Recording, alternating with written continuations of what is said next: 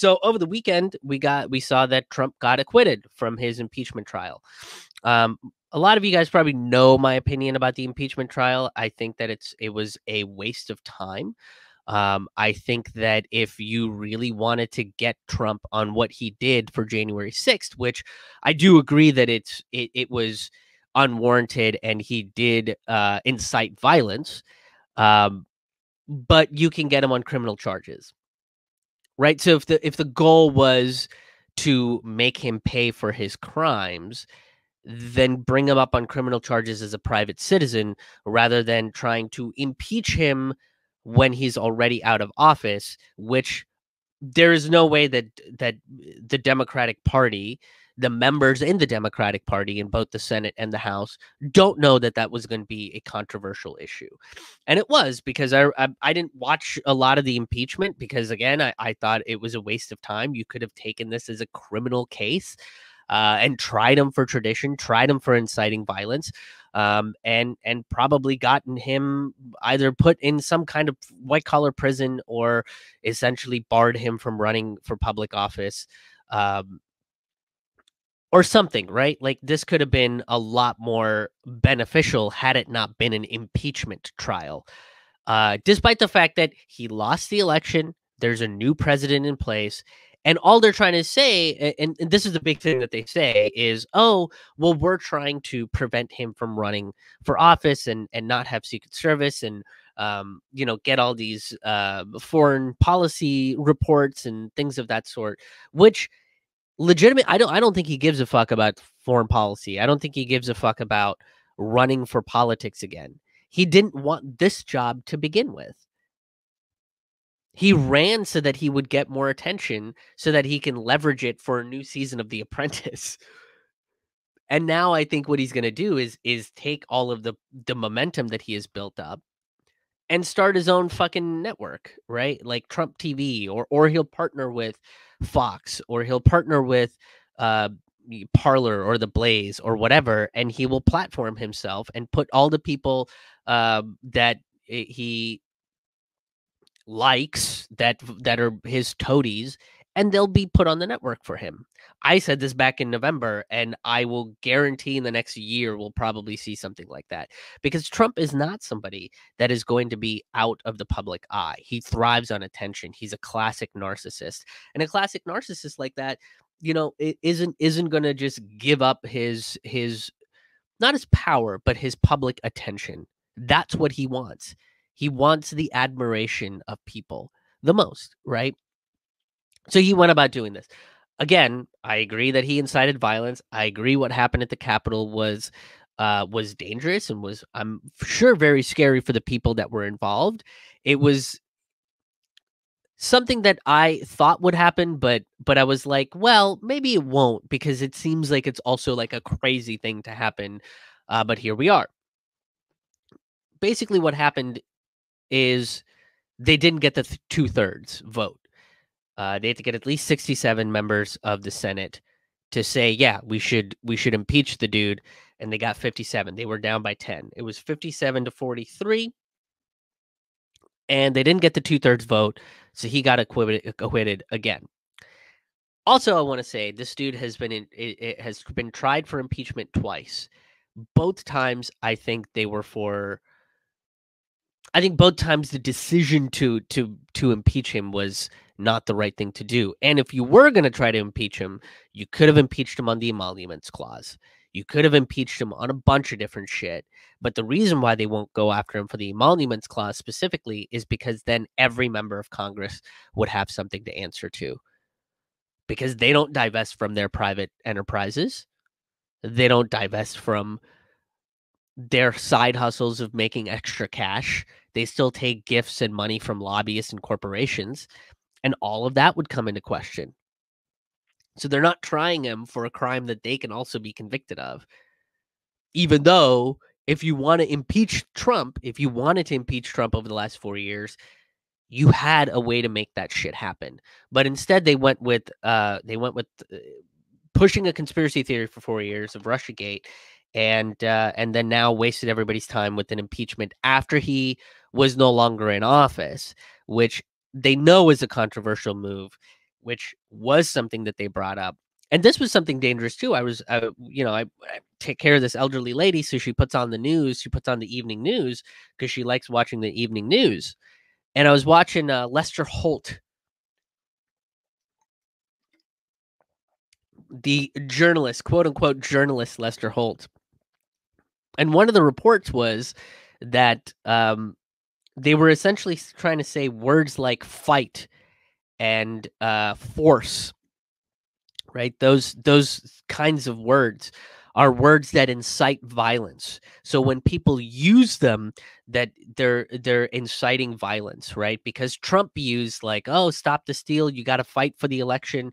You got to make sure that we force them to do what they think." And those were words of inciting violence. Now, the problem with that is you're painting with a broad stroke. You're saying things like fight for 15 would be a call for violence. Force to vote would have been a call for violence. But they're not, right? We're not talking about a physical fight. We're talking about a political and strategical fight. We're talking about an ideological fight. We're not talking about go in, guns a-blazing, you know, take a cue from fucking Steven Seagal in Above the Law or whatever fucking else Steven Seagal movie there was, and bust through and fight. No, we're talking about standing up and protesting. We're talking about dissent.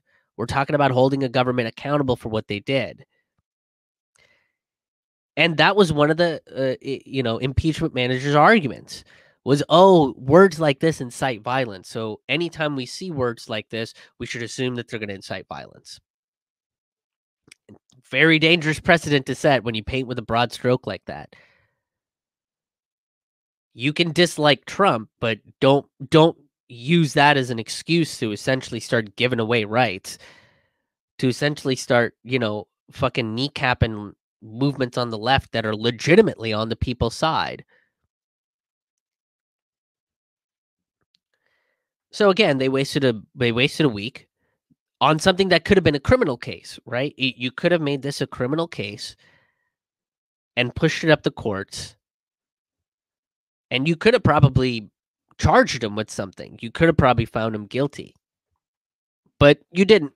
You decided to try to impeach him, and because it was the grounds was impeachment and not an inciting violence as a criminal offense, inciting violence against the government or whatever, you kind of lost your argument. You made a bunch of slippery slope arguments, and you kind of fucked it up.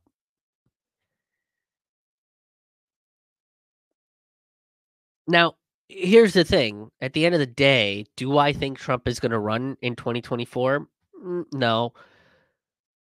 The man is 74 now. In 2024, he'll be 78. He'll be pushing 80 years old.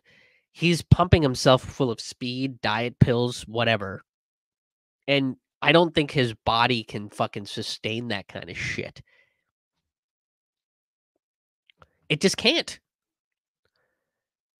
The amount of drugs and energy it takes to fucking run first of all, American campaigns are about 700 years. They're just nonstop. The day after, like November, I think it was like November 8th or 9th or something, that we found out the election results. I don't know, sometime early in November, we finally found out the election results for after all the counting and double checking and all that shit. The following day, they were talking about 2024. The following day. So it's like, okay, we just went through this insane campaign cycle and we're going to start it again the day after.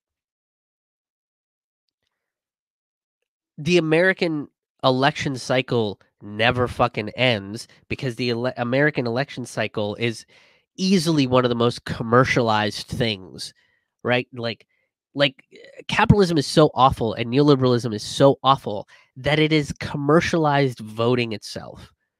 They can run ads, they can run committees, they can have these think tank, like that's how bad capitalism is right now. That's how bad neoliberalism is. And that is the economic system that is currently running the government.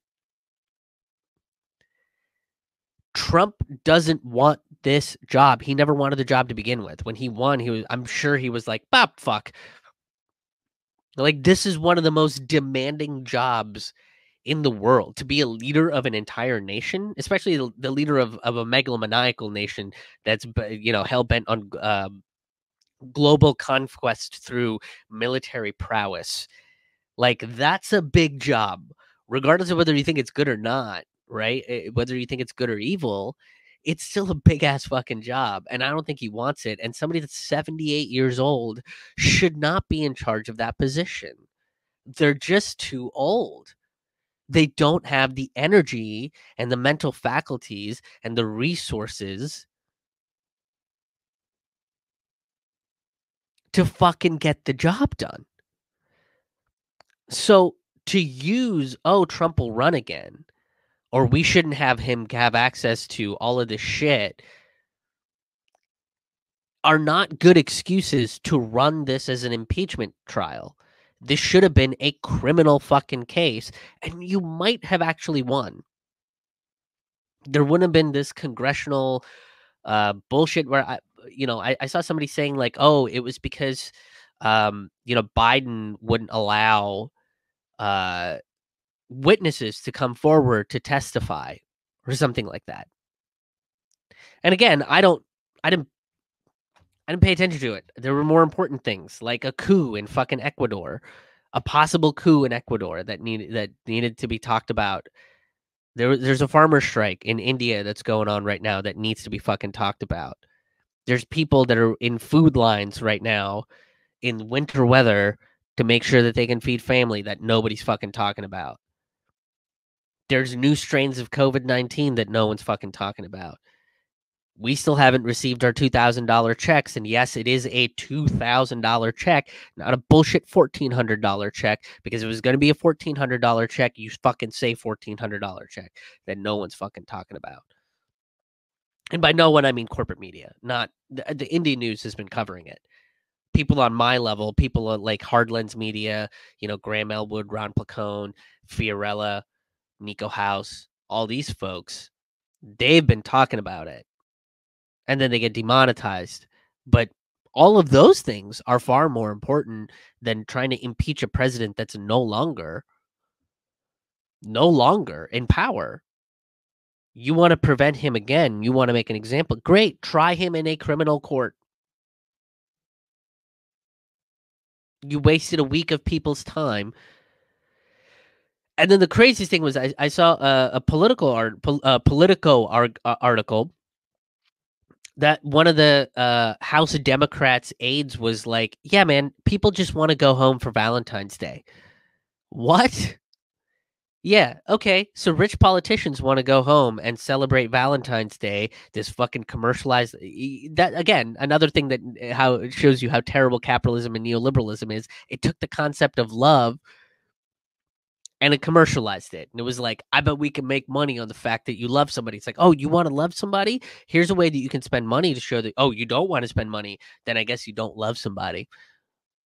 And they want to go do that. They want to go celebrate that. And look, if you celebrate Valentine's Day, that's fine, whatever, right? But let's be honest here. A lot of people this year probably couldn't celebrate the Valentine's Day the way that they wanted to. Getting a nice meal, flowers, roses, chocolates, wine, whatever, because it just either wasn't possible for them or it's out of their budget. And these assholes in Congress that are out of touch won't approve a stimulus bill to actually help people, won't approve UBI, won't approve Medicare for all. Those people are like, we deserve the right to go and celebrate the way that we want to with expensive wine, champagne, and chocolates and meals and whatever. So we're just walking away from this thing that we made a huge deal out of. But this is how it works. Could have tried him as in a criminal case, but you didn't. Let's look at some comments before we move on to the next segment here. Holly says, yeah, I'm shocked it's a gigantic waste of time. Trump is in the club. Yeah, Trump is one of them. And that's part of the reason why they don't like him is because he's too outspoken about the way things work. because even though he's in the club, he's still an outsider in the club. They still don't particularly like him. He's not poised like they are. He doesn't know how to lie like they do. You know, he's a liar, but he lies differently, and he's honest about some shit too, because he knows if he's bombastic about it, then he gets media attention from it. They would all go down if they tried if they tried monuments. Yeah, that's why they won't. Every single one of them would go down. Every single one of them would be would have to leave the office. They're so out of touch. They don't represent or feed anyone. According to Nancy Pelosi, they do. That was a shit back in November with Wolf Blitzer, where she freaked the fuck out. She was like, "We represent them. We feed them. I feed them. I feed my people. I have ice cream to feed my people with. Don't you dare, Wolf Blitzer." Holly says, "I don't think Trump will run either. I don't think he wants to use influence. I do think he wants to use his influence. He's just going to use it on a television platform. He'll probably invent himself a fucking streaming network or a streaming service or something. You know, corporations are people. Yeah, I will talk about that in a second. A pox on all of them. Holly, you're one of the first for the few people that uses pox. I've used that when I get really mad. I say a pox on your house, and a lot of people don't get it. There's also mass deportations in Haiti. Yeah, and again, that's not something that is being addressed a whole lot of. But hey, Joe Biden, right? Friend of the immigrant. He wouldn't do any of that sort of stuff, despite the fact that he was part of an administration that had the most amount of deportations from previous presidents. Hashtag where's 2000. Holly, did you see the pretty decorations Mrs. Biden put on the White House lawn? I sure did. And I still can't get my check. So let's look at some Rockman comments while we're at it. I would say that Trump incited rabble rousing, and a mob being many heads and no brain did what mobs do. Also, I think that FBI agitators and agent provocateurs may have been involved. That's a possibility. We do know from the Blue Leaks that law enforcement does work with right-wing and white supremacist organizations, so the FBI might have been involved. They might have incited more of it, right? Ooh, whoa! Accidentally kicked the table there. Sorry about that. But also, don't forget, the cops are the ones that let them in. The cops are the ones that let them in. So they know. They knew what they were doing. And then they showed all this footage of, oh man, look at the violence that the cops had to go through, where they were being pressed up against the doors and all that. Well, yeah, because another cop fucking let them in. How are we not bringing that person up on some kind of charges? The Schmuckers lobby is big in DC. We're all getting enrolled in Jelly of the Month Club, and there will be no $2,000, says Sara. Oh man, I don't even like Schmuckers that much. Can we get a vote on what jelly we get? I'd like a strawberry rhubarb if I can. If I can get a rhubarb going, I might be excited for that Jelly of the Month Club. Thank you so much for checking out this video. If you enjoyed this content, please make sure that you hit the like button, hit the share button, and make sure you're subscribed to my channel, whether it's on Rockfin, YouTube, or Facebook. Especially Facebook and YouTube. They often unsubscribe people, and they censor this content. So if you want to keep up to date, make sure you're subscribed. Hit that bell button so you get notifications of when I'm putting up new videos and when I am going live. I usually go live on Fridays and on Mondays. And if you want more information about a bunch of the other stuff that I do, whether it's my Forkful of Noodles podcast, the Taboo Table Talk interview podcast, or the Road Reflections live streams. Make sure you go to my website, krishmohanhaha.com. It's KRISHMOHANHAHA.com. There you'll find past episodes of various shows that I do, as well as information about when I'll be performing live virtual comedy shows, the Forkful of Noodles live virtual comedy shows. The dates and tickets will be available directly on my website. But if you're also on financial stable ground, you can help contribute to the show financially by making a one-time donation or becoming a sustaining member, which gets you free tickets and bonus content. You can go to krishmohanhaha.com/donate to make any kind of financial contributions. But if you can't, it's not a necessity. Most of my stuff is available for free and for everybody to enjoy. So again, go to krishmohanhaha.com. It's KRISHMOHANHAHA, and I hope to see you at the next video.